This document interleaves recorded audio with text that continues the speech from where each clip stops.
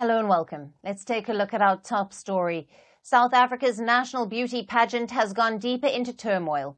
The controversy around one of the contestants, now a finalist, Chidimma Adetshina, is getting bigger, with South African governments stepping in. Now in the latest, Chidimma Adetshina has withdrawn from the beauty pageant ahead of the Saturday final. This comes after the South African government accused the mother of the contestant of fraud and identity theft. From the moment she became a finalist in the South African beauty pageant, Chidimma Adetshina has been subjected to a torrent of online abuse and xenophobic attacks over her Nigerian heritage. Many, including South African cabinet ministers, have questioned her credentials, and the pageant organizers requested an investigation after uproar. They initially backed Adetshina, saying that she is a South African citizen by birth with a valid ID and passport and met all eligibility criteria. Now, the Home Affairs Ministry is investigating the matter. In its reports, the ministry said it has prima facie indications that Adetshina's mother might have committed fraud and stolen the identity of a South African woman after the Miss South Africa hopeful was born. The Home Affairs Ministry is now obtaining legal advice on the implications on Adetshina's citizenship, adding the contestant did not participate in the alleged unlawful actions as she was an infant at the time. Adetshina and her mother had given their written consent to the initial probe. 23-year-old Chidimma Adetshina was born in Soweto to a Nigerian father and a mother of Mozambican descent.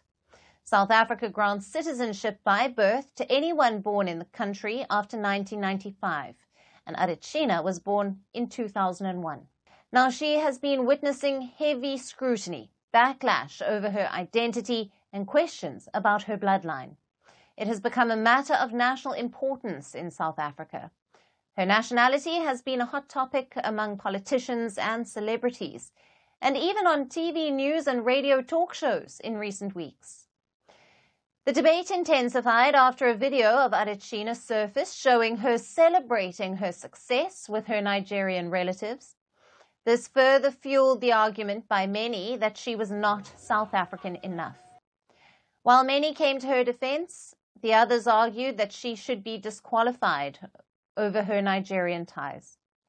Among the loudest critics was Arts and Culture Minister Gayton McKenzie. His far-right party won 2% of the vote in the May election, where immigration was a key issue. McKenzie earlier said it would be a travesty for the country to be represented globally by someone who identifies more with Nigeria than South Africa. In recent years, South Africa has witnessed an increase in hostility toward foreigners. This is because its people are suffering due to unwavering unemployment. Despite a low economic growth, the country attracts millions of migrants, mainly from other African countries. But the latest pageant controversy has only highlighted South Africa's deep-seated history of xenophobia, particularly towards African immigrants. Now, for more on this, we are being joined by Lauren Landau, a senior researcher with the African Center for Migration and Society at the University of Witwatersrand, joining us live from Johannesburg. Thank you for being with us. It's a pleasure. Now, Chidimma Adetshina has received a torrent of online abuse and xenophobic attacks over her Nigerian heritage, which has led to her withdrawing from the competition. How does Adetshina's experience highlight the challenges faced by immigrants in South Africa, if we can explore the broader issues related to acceptance, citizenship, and the treatment of immigrants? This is a complicated issue, and of course, a beauty pageant is not the most important thing going on in South Africa at the moment, but it has crystallized a series of debates among the South African people and, as you've said, among politicians over who is a South African and who should represent South Africa. What we see in this case is a very interesting one. South Africa has embraced foreign-born musicians, foreign-born sports stars as representative of the country at the highest level. But there's something about her, about the pageant, about beauty, about her having Nigerian heritage that seems to have triggered a debate over what it means to be a South African, who can be a South African. Of course, South Africa is a country of massive diversity, and these sorts of debates have always been just below the surface. Yeah. What led to the xenophobic backlash against Chidimma during the Miss South Africa pageant in terms of the specific incidents and the social media reactions that targeted her based on her heritage? It's hard to say what specific event triggered it, whether it was a post, whether it was a flag on her social media, or whether it has been a sort of broader set of issues over the last few years in which politicians, popular figures, etc., have made immigration a central issue. And given the symbolism of this, I think people are very sensitive to the idea that someone who is not fully South African or fully loyal to South Africa might represent the country. They said, or they showed, as you said, pictures of her celebrating, claims from her father about when he was here. There's been questions about her parentage. But I think to some extent, it's not really about what she did or about anything that she has represented particularly. It's more that people are putting on her all of these debates over what it means to be a South African and to try to assert a certain type of definition for what it means. Right. And what steps, in your view, can be taken to promote unity, inclusivity, and human rights within the pageant and South Africa as a whole? What practical solutions are there to combat xenophobia with a view to the importance of celebrating diversity and a multicultural identity? Right.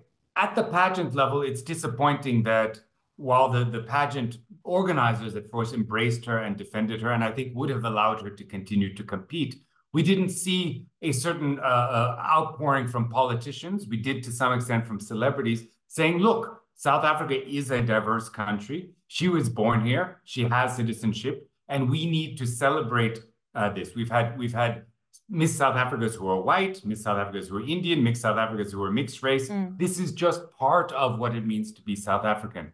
At a broader level, I think there is a need for a kind of family meeting over this. We have, as you mentioned, a minister whose last name is Scottish, accusing her of not being South African enough, and to ask questions about what does it take to become a South African? How do we talk about where we're from, how we manage this diversity? Those discussions have been ongoing, but clearly we need to have a better and more inclusive debate. Absolutely. Thank you very much for being with us on Firstpost Africa and for your very valued insights on this latest story.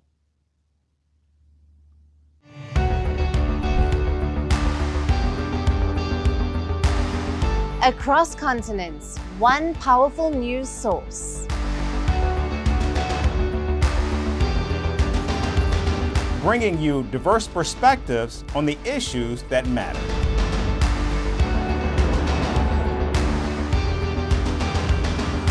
We go beyond the boundaries to give you that little extra about every sporting moment.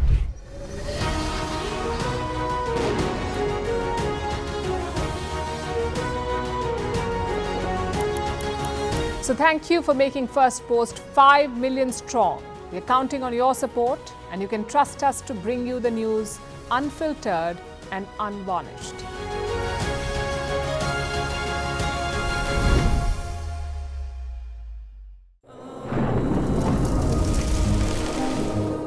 Climate change is on our doorstep. It's time for a revolution to take root. And it starts with 1.4 billion Indians.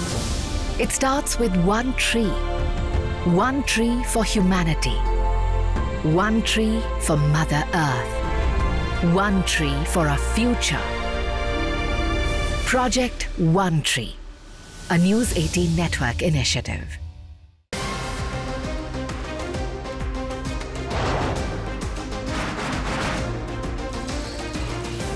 On the show today, the T20 World Cup bandwagon has moved across to the West Indies. What can you expect?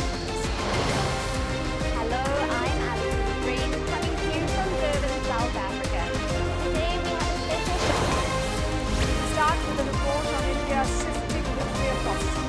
Times and India officially became a nuclear partner. Hello and welcome to Firstpost America. I'm Aaron Ham, coming to you live from the nation's capital in Washington, D.C.